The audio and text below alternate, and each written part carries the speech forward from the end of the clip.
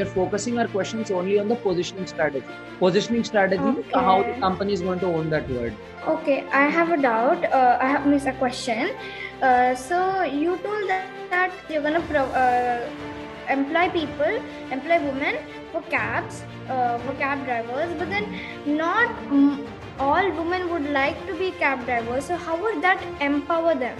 So our company would also provide a training facility for you. They're saying that they're going to counsel people, but does this answer your question? See, you are telling this that they would want to contribute, but that does not empower them, right? They would like to contribute for women's safety, for women empowerment, safety, but how would that empower them?